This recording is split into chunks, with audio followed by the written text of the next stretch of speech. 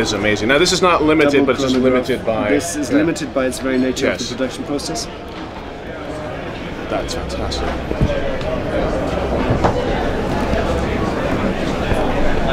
The other thing I like is that... It's a Ceratanium watch, right? Ceramic and titanium. And what's great about this is also the crowns and all the pushers are made from the same material as well as the case back. Yeah. You just nailed it with that one though. That's so good. Well. And obviously the point was that crowns and pushers we always had to make from titanium and steel on these watches when they're ceramic. And here now that allows us to machine actually the pushers, machine the crown, and machine the clasp obviously in Ceratanium. What's the size of this? So this is a 44.5. The wear is a little smaller. The wear is a lot smaller because of the aperture and because of the matte black look, just making it look that little bit smaller. What's the price of this? The price of this one is $13.5, I think. Which currency would you like it? US dollars, for example. So in the where are we? Top we got Top Gun on here. Any currency, Swiss francs. So this, guys, if you're watching out there, was 15,000 Swiss francs, 46 US dollars. 15,000 Swiss francs. Split-second chronograph. Invented by IWC when Richard Hobering was working there for the first industrialized split-second chronograph. The most reliable also in the world, right? And the whole case is made ceramic and titanium, Ceratanium. Not limited, but limited by the capacity to make them. That's killer. I love that watch. That's nice. Bruce, you guys, you need this? And then this one is still work in progress. It's neither the completely final dial nor the completely final strap. But you can see where it's going, coloured ceramics, completely subdued Mojave Desert colour code.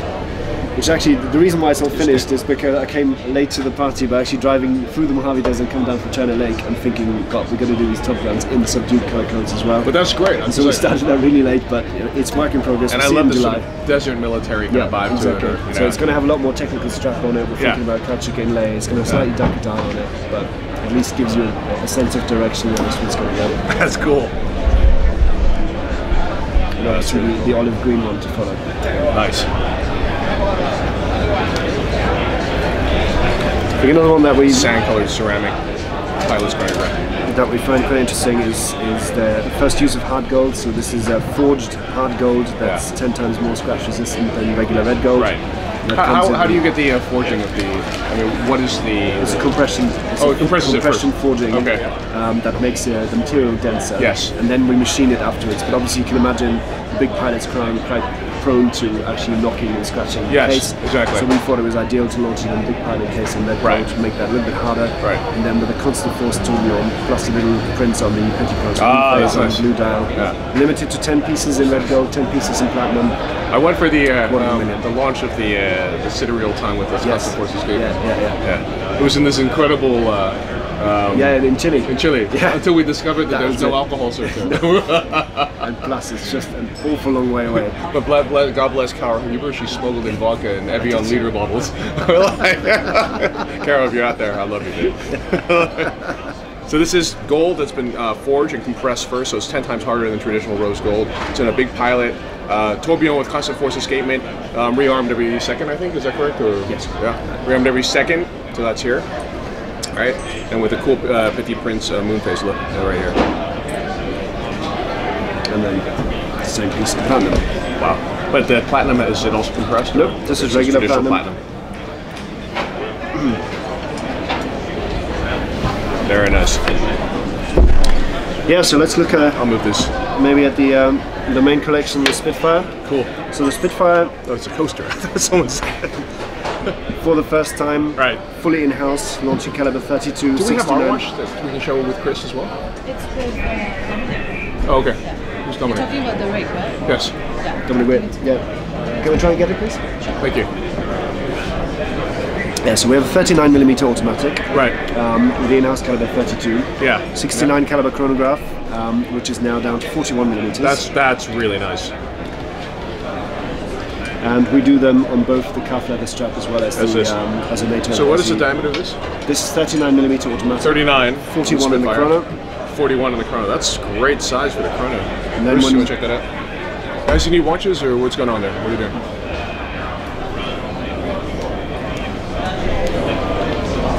And when you look at that size is fantastic. It wears really, really well. 41 is great for the pilots. Phenomenal. And again now, in-house movement, 41mm. In-house movement, 41mm. That's sick. Really good.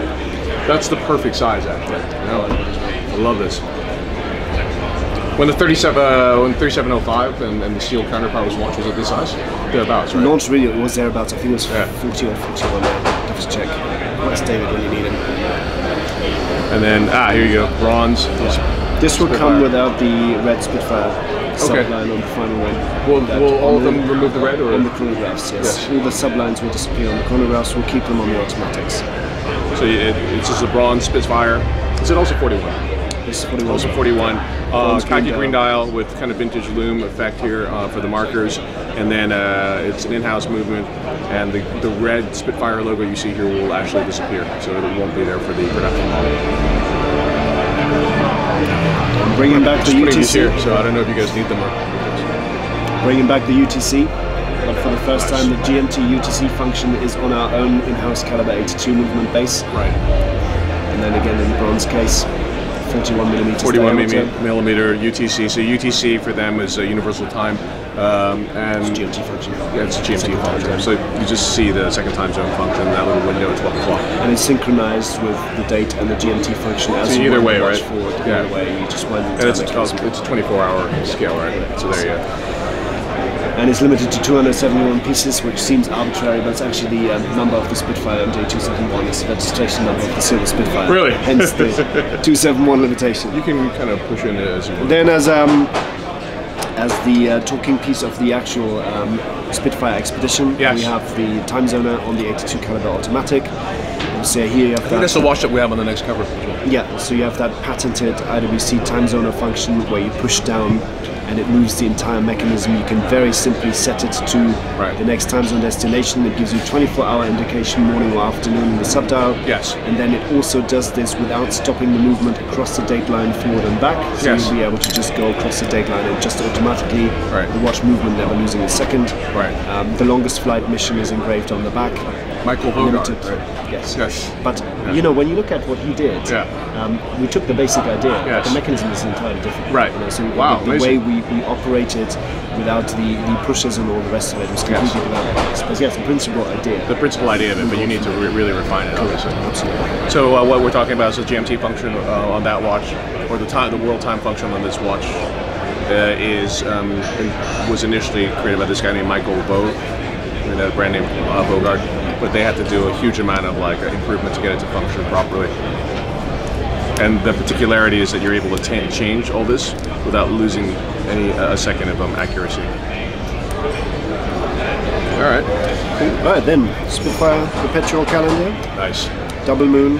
This turned out well. Green dial. Yeah, that does turn out well. I actually like it. I caught myself wearing this a couple of times. I've worn in the office, which is actually completely patinated already. Because Shari is looking for one. Yeah. Is it? Yeah. Shari, look at that. That's your watch right there, buddy. Time Mechanic, what's up? We're done on the. Oh my goodness! I cannot believe it. It is you, Your Highness. Your Highness, Time Mechanic. Time Mechanic. That's turned out really nice. How you doing? You can take the watches and do close-ups on them as well when we're talking. And then, of course, there's a story of the Frau Meta Katharina of Flensburg. Yes. Who met its tragic fate in 1748. Yes. Or thereabouts. Yes. In Plymouth Sound, incidentally, where I used to live. So, this is nice. How did you end up living in Plymouth Sound? Because my wife is from Plymouth. Really? Yes. And we lived there for 5 years prior to returning to Switzerland. So this is the IWC for the Rig Special Edition watch. 36mm, bronze case, no date, khaki colored dial. And this strap from our friends George Cleverly, George Glasgow Jr. and Sr. is made from 200-year-old Russian reindeer hide that was in a Russian frigate that sank off the coast of England in Plymouth Sound, which interestingly and by coincidence is where Chris used to live when he was living in London. Yes. Right? No, it's a fascinating story, and Russia leather used to be the premium standard in tanning in leather. Yes. And it's absolutely amazing that those bales were actually preserved in the mud of Plymouth Sound. You can actually still use the leather. Exactly. What do you think, Walter? You like it? Love it. Did you buy one? Did you allocate one to yourself? Got 5,000 people that want it.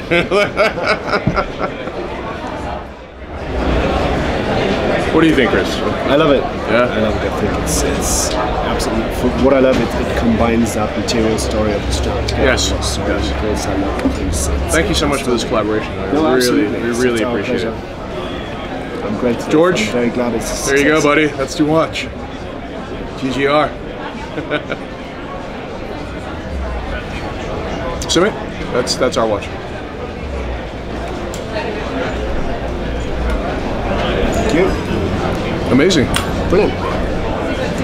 So yeah, that's it. So we have the whole Spitfire, 7 references in the bronze and the steel. Yes. On the strap options, we have 4 references in the Top Gun and then 3 in the Le Petit Prince. I think the last one you haven't seen is that. Do we have the PPC chrono, please, Petit Prince?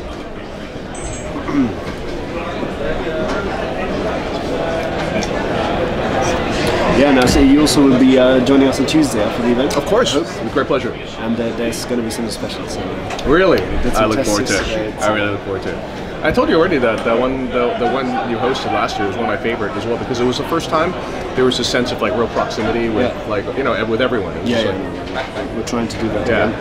So that's maybe the last piece you haven't seen. That's the PPC chronograph based on the 89 caliber in the Petit Prince execution in red gold. That's very cool. Thank you. Chris, sir, always a pleasure.